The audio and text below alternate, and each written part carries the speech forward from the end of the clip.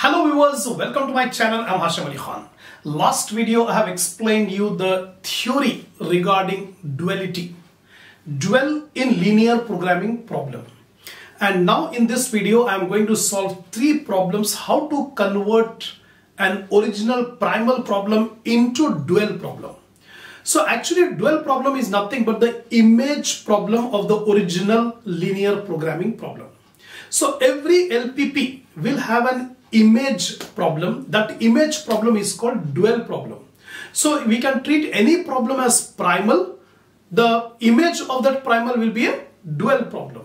So this dual concept will be applied whenever we have more constraints.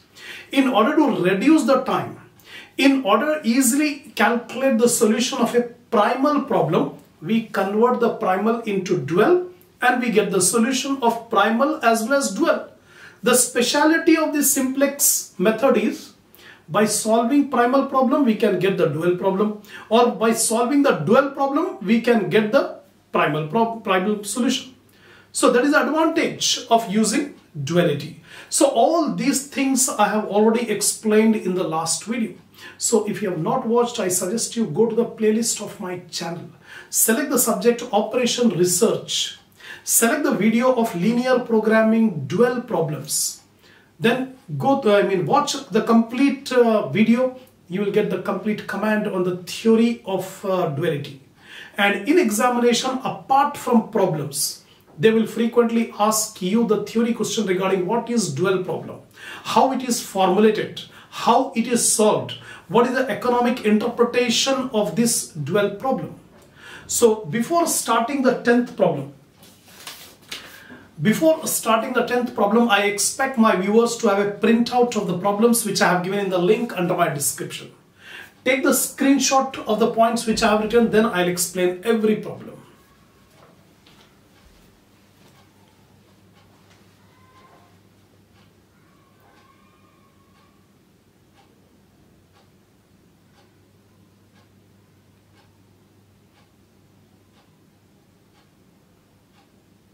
See the 10th problem.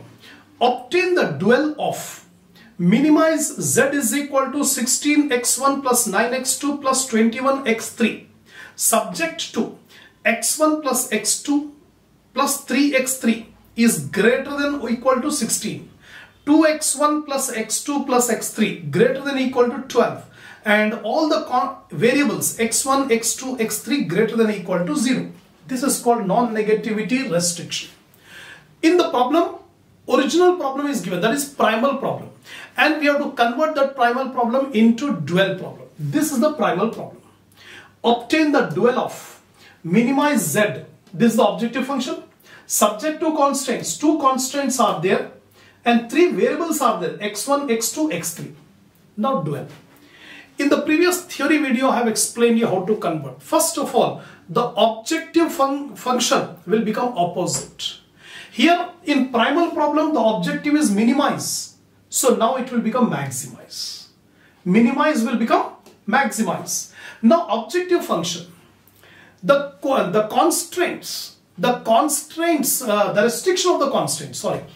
restriction of the constraints will become coefficient of objective function.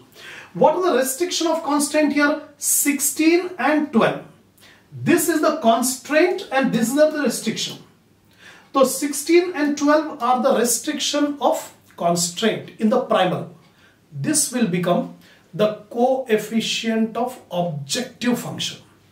Coefficient of objective function. Here objective function maximize z is equal to 16y1, because already x1 and x2, x3 are the variables in primal.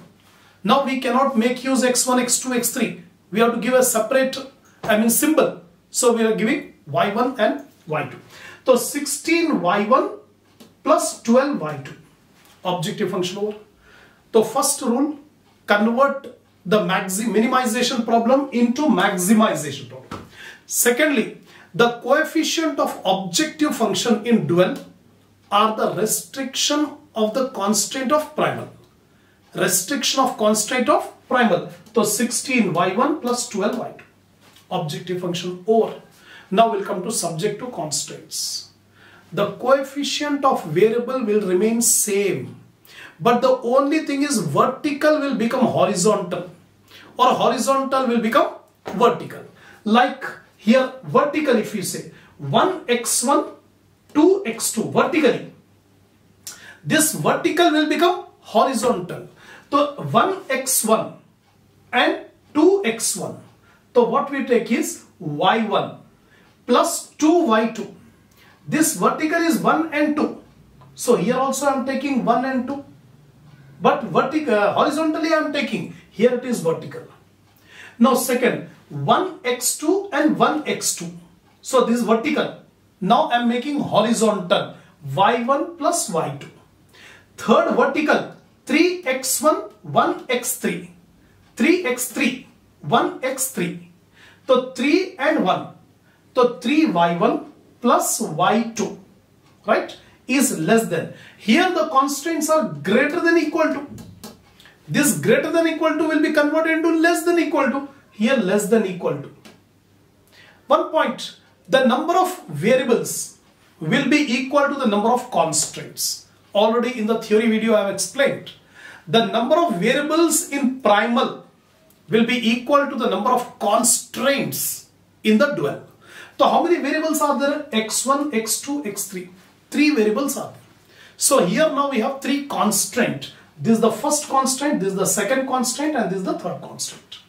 Now restriction of dual are the coefficient of objective function of primal. Coefficient of objective function of primal. This is the primal. What are the coefficient? 16, 9, 21. 16, 9, 21. This is greater than, now it has become less than. That's all. The variables are y1 and y2. Only 2 variables. The number of restrictions in primal will be equal to the number of variables in dual. So how many restrictions here? 2. Constraints are 2. So here variables are 2. y1 and y2.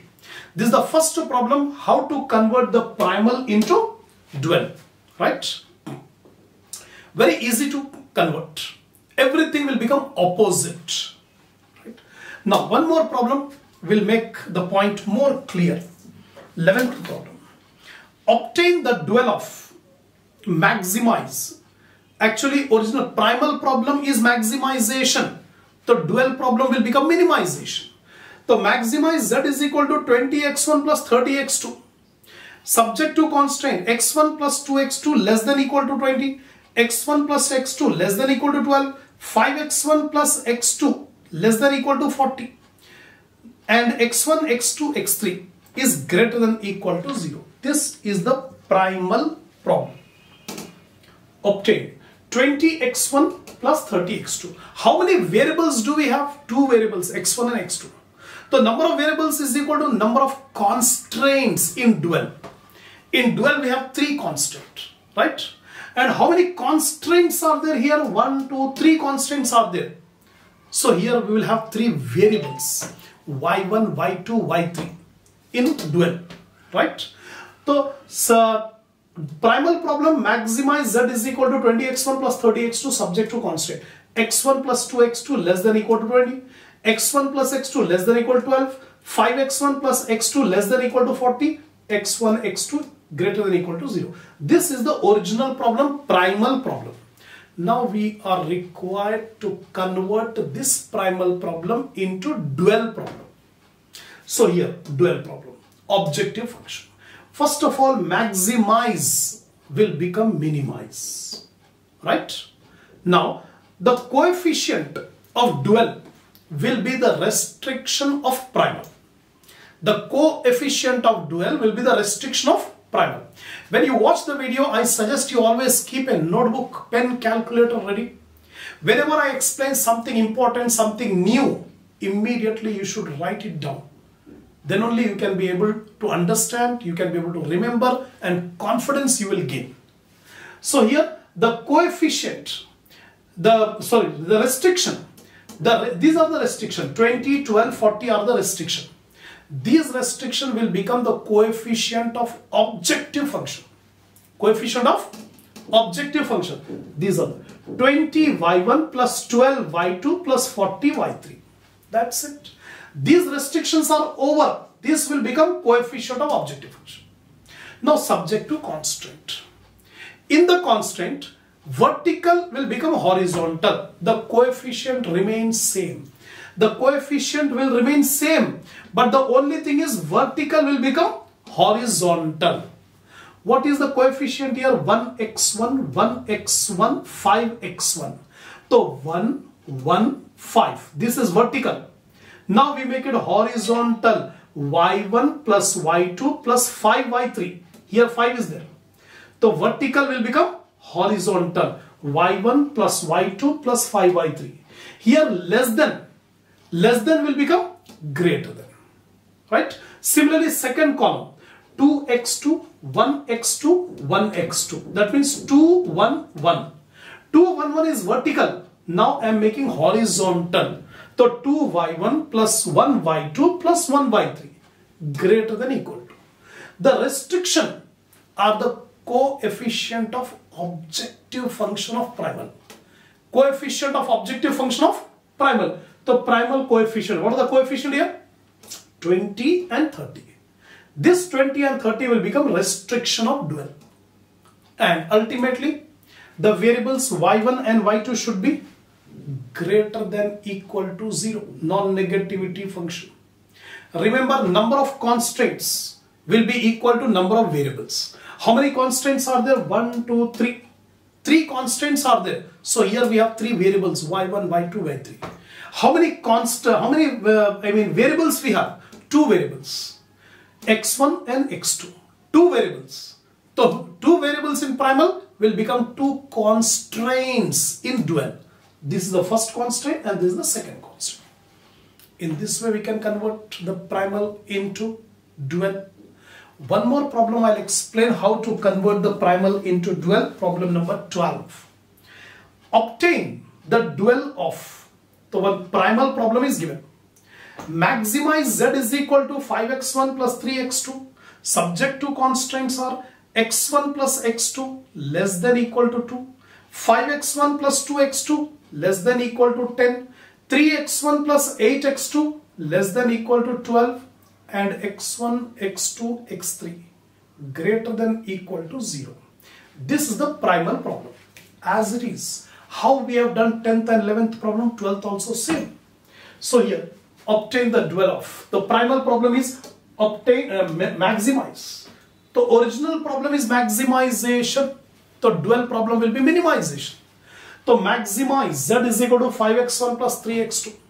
Subject to constraint x1 plus x2 less than equal to 2. 5x1 plus 2x2 less than equal to 10. 3x1 plus 8x2 less than equal to 12. And x1, x2, x3 greater than equal to 0. This is the original problem, primal problem. Now we have to convert into dual problem. Number of variables will become number of constraints. How many variables are there? x1, x2. 2 variables. Now we will have 2 constraints in dual. How many constraints are there? 3 constraints. 1, 2, 3. Number of constraints will become number of variables. What are the variables? y1, y2, y3. 3 variables. Maximization problem will become minimization problem. Right? So dual problem, objective function. Minimize, because here it is maximize, minimize. The restriction of primal will become coefficient of objective of dual. Coefficient of objective function of dual. What are the restriction here? 2, 10, 12. This 2, 10, 12 are the restriction of primal. This will become the coefficient of dual. Coefficient of objective function of dual. The objective function 2y1 plus 10y2 plus 12y3. That's all. Objective function finished. Secondly, constraints. Vertical coefficient will become horizontal coefficient. Here you can see 1x1, 5x1, 3x1. So for x1 the coefficient are 1, 5, 3. 1, 5, 3 is in vertical form. Now we make it in horizontal form. So y1 plus 5y2 plus 3y3. y1 plus 5y2 plus 3y3. Right?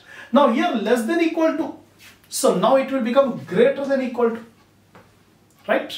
And next one, vertically 1x2, 2x2, 8x2. So vertically coefficients are 1, 2, 8. So y1 plus 2y2 plus 8y3. Now inequality. Here it is less than equal to, so now it will become greater than equal to. Now restriction are the coefficient of objective function of primal. Coefficient of objective function of primal. So what are the coefficient? 5 and 3. Here also 5 and 3. Greater than equal to 5 and 3. And ultimately all the variables y1, y2, y3 should be greater than equal to 0. That's all. So in this video, 3 problems I have taken. All the 3 problems are simply on converting the primal problem into dual problem. We have not solved. In the next video, I am taking up one problem where we have to convert the primal problem into dual problem and then solve the dual problem to get the solution of dual as well as primal. So practically I am going to explain you how we can get the solution of primal by solving the dual.